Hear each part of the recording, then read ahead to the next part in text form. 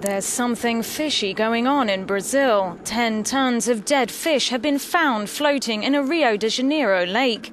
Biologists say it's likely the fish deaths were caused by sewage finding its way into the water, which sits next to the Olympic Park, under construction for the 2016 Games.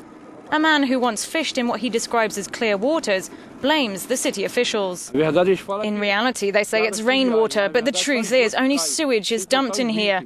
They said they would have a sewage treatment, but until today they've done nothing.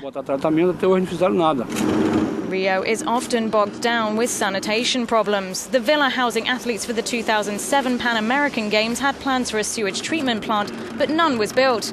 However, the city's Olympic Park website claims to be committed to cleaning up its act before the Games in 3 years' time.